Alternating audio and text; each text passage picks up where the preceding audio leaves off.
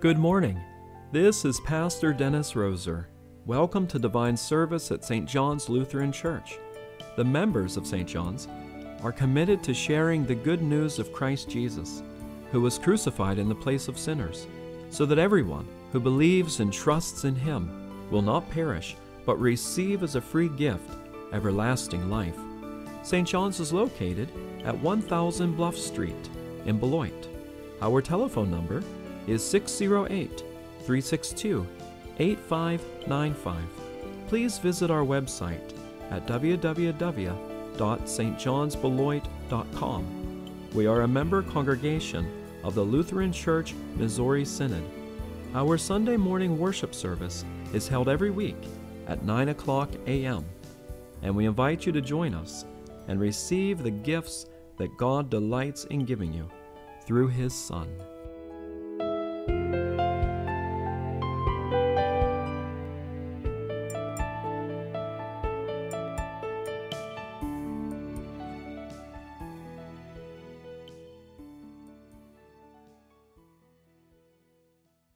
Today's program is given to the glory of God by Ron Castle in loving memory of his wife Stephanie.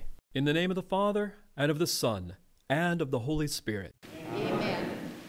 Our help is in the name of the Lord, Who made heaven and earth. If you, O Lord, kept a record of sins, O Lord, who could stand?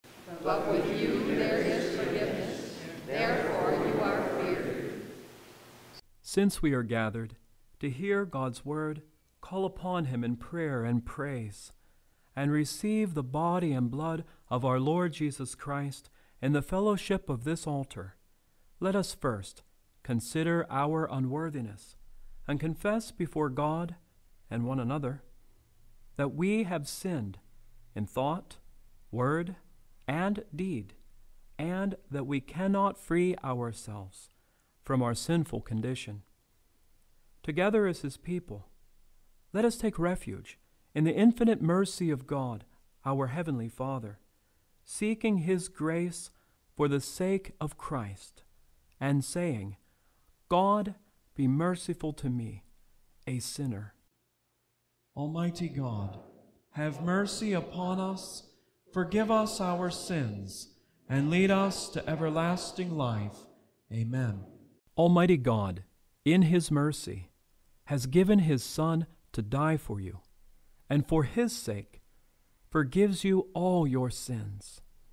As a called and ordained servant of Christ, and by His authority, I therefore forgive you all your sins, in the name of the Father, and of the Son, and of the Holy Spirit.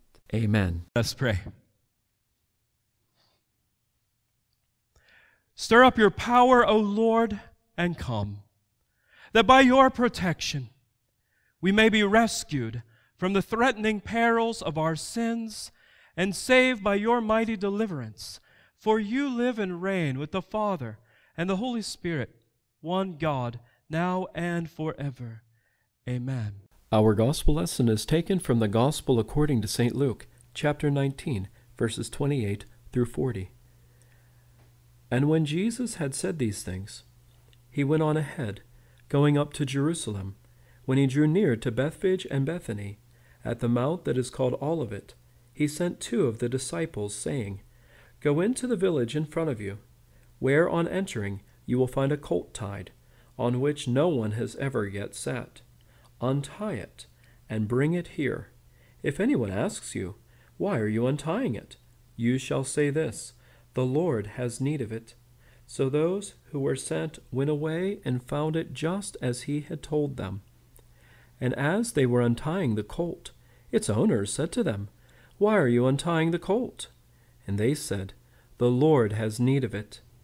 And they brought it to Jesus, and throwing their cloaks on the colt, they set Jesus on it. And as He rode along, they spread their cloaks on the road, as He was drawing near, already on the way down the Mount of Olives.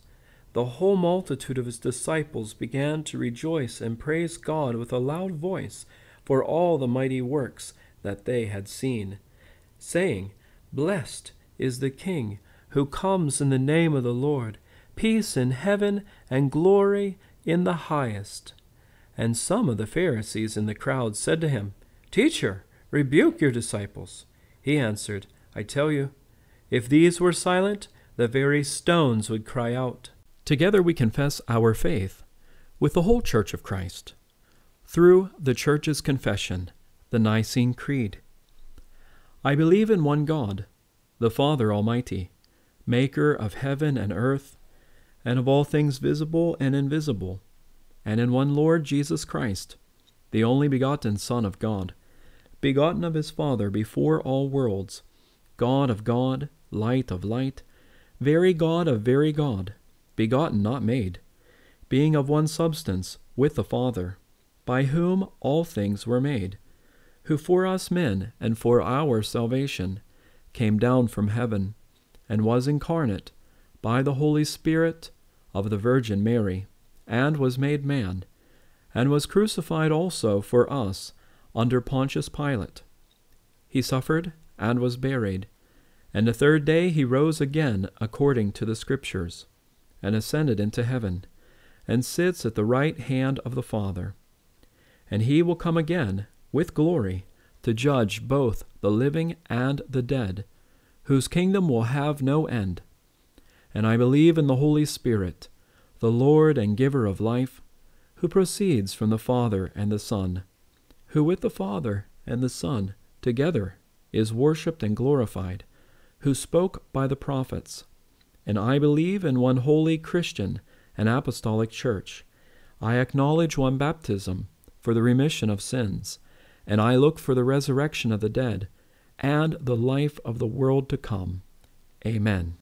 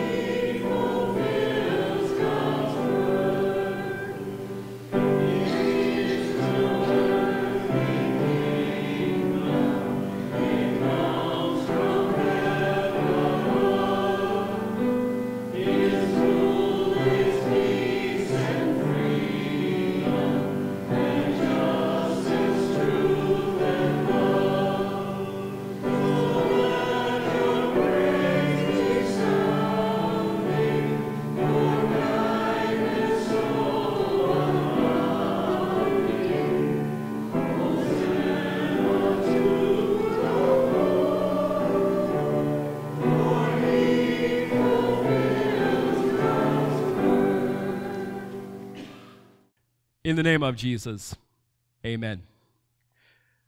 Perhaps as I was reading the gospel lesson from Luke 19 this morning, you began to wonder if I had turned too many pages in the book. Did it sound a little strange to you this morning to hear the Palm Sunday lesson read as we begin the season of Advent? Did you find yourself thinking, well, that's not very Christmassy. That's Easter, that's what that is. But the decision of those who put together our lectionary to read this lesson today is not without purpose. Advent, the season of Advent, is all about preparing the way for the King, as you saw in our hymn of the day, this day. This passage, read most commonly on Palm Sunday, teaches us who that King is, teaches us the very nature of the King whom we prepare to receive as a babe in the manger. We read in Luke 19 that Jesus is making his way to Jerusalem, which they have been on this road since chapter 9, verse 51, passing through towns and villages, teaching and healing as he makes his way to the holy city. Now they have drawn near. At chapter 19, verse 28, we read that as he drew near to Bethphage and Bethany, at the mount that is called Olivet, he sent two of his disciples, saying, "Go into the village in front of you, where on entering you will find a colt tied, on which no one has ever yet sat." So basically, between Bethany and Jerusalem, you have the Mount of Olives. And somewhere between Bethany and the Mount of Olives, you have Bethphage.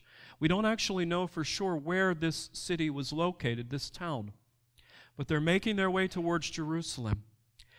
And as he goes up into Bethphage, somewhere in the mountain area, he sends two of his disciples to go back into the town, and they will find upon entering the town a donkey, the colt of a donkey that has never been ridden.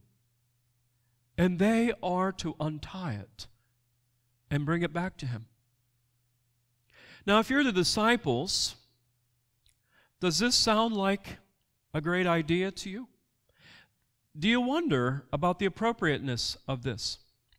For example, if you and I were walking along Route 43 and we were just at the ramp that ramps off into Clinton, and I say to you, hey, do me a favor, just go down in here to Clinton, and you're going to find a Buick parked in front of Subway. Take it and bring it here. Might you have some qualms about this? Huh? I am sure they're wondering if this is it. If this is when they are going to find themselves charged with grand theft donkey for taking this donkey. Jesus anticipates their fears. He says to them, "If anyone asks you, 'Why are you untying it?' you shall say this, 'The Lord has need of it.'" All right, maybe that doesn't put your fears at rest. One of the things that's interesting is that the word we translate Lord could actually also be translated owner. We wouldn't translate it that way in this context because Jesus is so much more than the owner of a donkey. But to be Lord is to be the owner of everything. And so in a very real sense, Robert Gundry, a New Testament professor, says that you could say, just say to him, "The owner has need of it. The owner of this donkey needs it, and he has sent for it."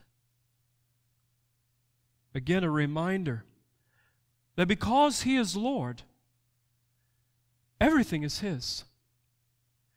Everything we are, everything we have belongs to Jesus. It is simply placed into our hands, including ourselves, for his usage. So he sends them in and they go. And of course, the owners said to them, "Why are you untying the colt?" And they said, "The Lord has need of it." And they brought it to Jesus. And throwing their cloaks on the colt, they set Jesus on it. Now perhaps you're saying to yourself, all right, this is a great scene. I like animals. This is nice. But why are we doing any of this? Remember, he's been walking all this way. Why suddenly does he need a donkey to go the rest of the way? Did he sprain his ankle? What is happening here is that they are vesting him as the king. He is presenting himself as the King of Kings, the Lord of Lords. First and foremost, in Zechariah chapter 9, verse 9, the people are told that they are to rejoice, O Jerusalem, daughters of Zion. For behold, your king is coming to you, humbly and mounted on the donkey, the foal of a donkey. He is assuming his role as the long-awaited King and Messiah. He is fulfilling Scripture's promises that they may recognize that Messiah now comes. And what's more, you will notice that Zechariah mentions nothing about being on a donkey that has never been ridden. But this is intentional too. If you know anything about animals, and I know very little about horses and donkeys, but I know one thing, that the first person to ride a horse or a donkey better be somebody who knows something about horses or donkeys, or very quickly the animal will remove you from his or her back. Typically they speak of breaking the animal. I don't really like that term, but they train the animal to allow someone to be on their back. This animal has not had such training. And so we see, again, the God who created all things, and all things being under His command, as Jesus mounts the donkey without a problem. And they lay their garments upon this animal, again as a display of Jesus' majesty, a display of honor and reverence. I mean, think about it. Do you really want your clothes to smell like donkey? Because that's what happens when you lay them across a donkey and someone rides on them for many miles. It's about sacrifice, reverence before a king.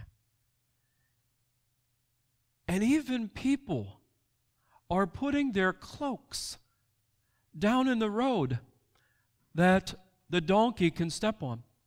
I mean, how great of a person would it take before you would be willing to lay your coat down in the road for cars to drive across? I mean, that would take a whole lot to get you to sacrifice your garment in this way.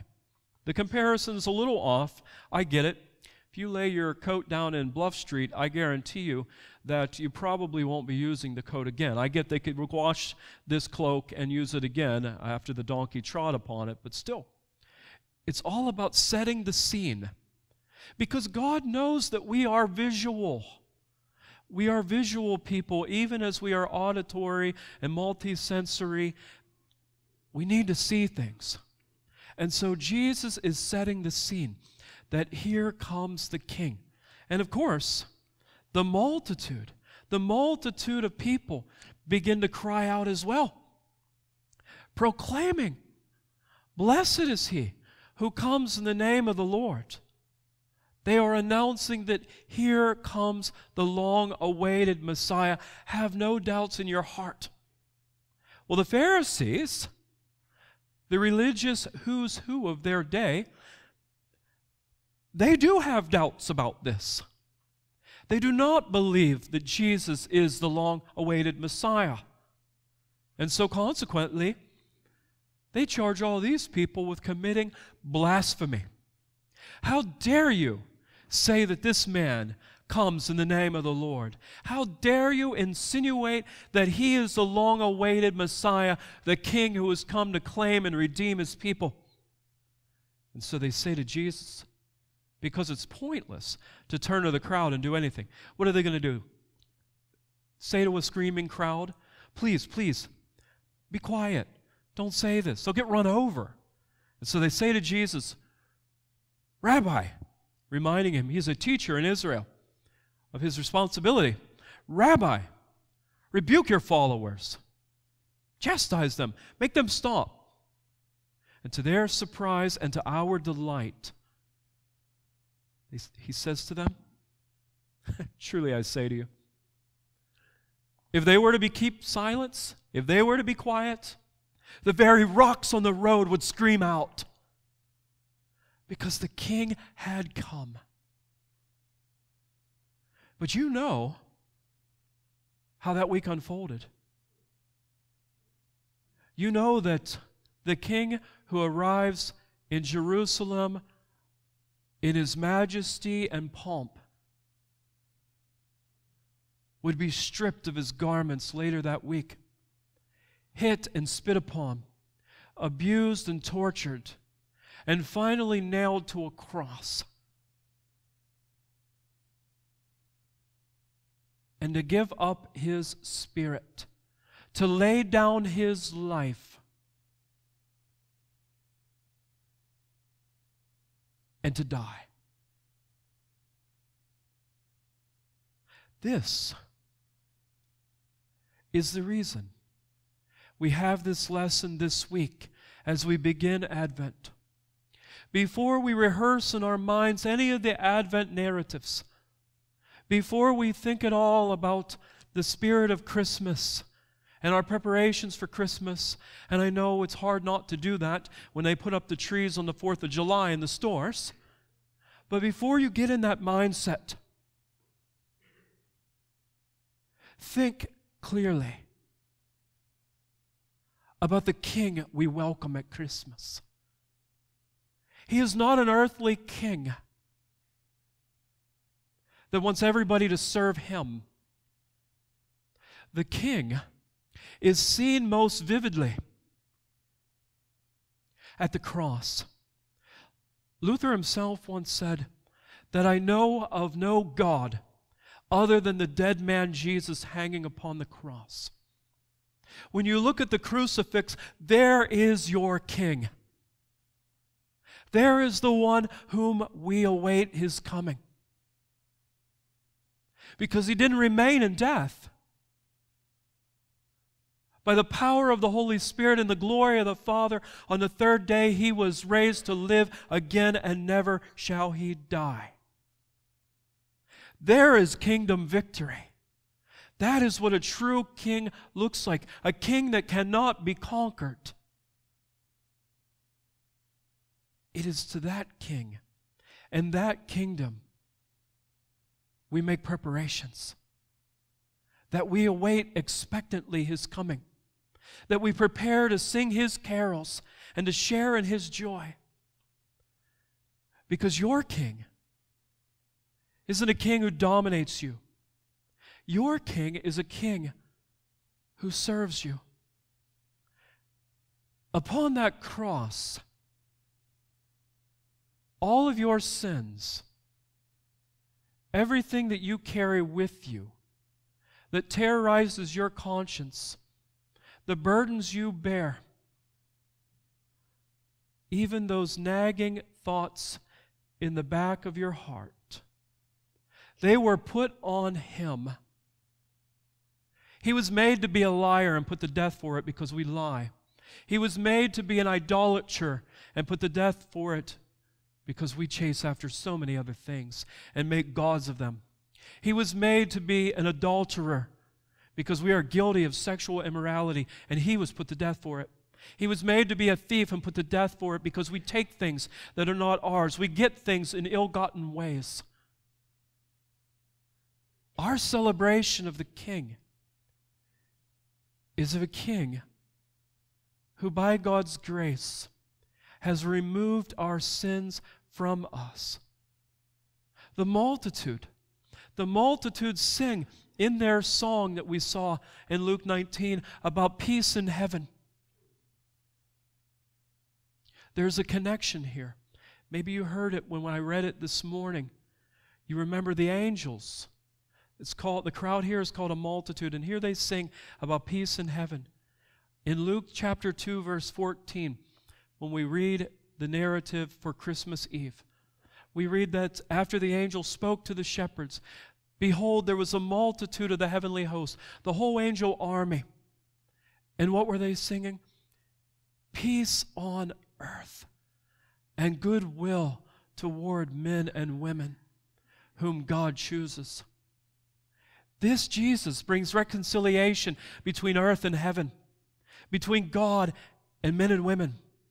We are reconciled to our God through this King.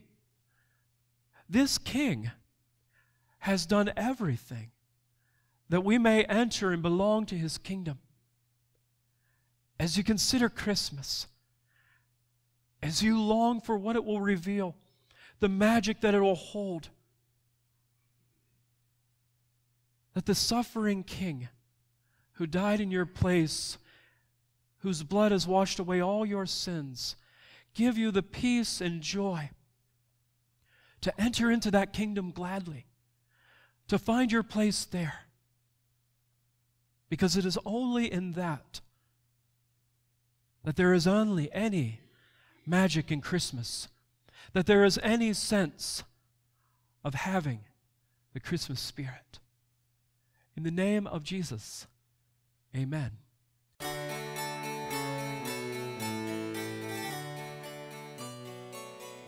Please join me in praying the prayer taught by the Savior. Our Father, who art in heaven, hallowed be thy name. Thy kingdom come, thy will be done, on earth as it is in heaven. Give us this day our daily bread, and forgive us our trespasses, as we forgive those who trespass against us. And lead us not into temptation, but deliver us from evil. For thine is the kingdom, and the power, and the glory, forever and ever. Amen.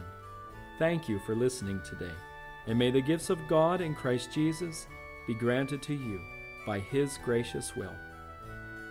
Almighty God, the Father, and the Son, and the Holy Spirit, bless you, now and forever.